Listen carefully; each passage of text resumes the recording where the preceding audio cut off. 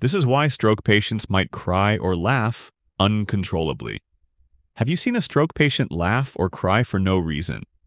Even if haven't said anything sensitive or even after seeing a doctor, the patient starts moaning or crying and finds difficult to deal with it.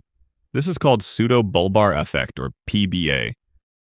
After a stroke, some brain areas that control emotional expression get damaged, like the prefrontal cortex or brainstem.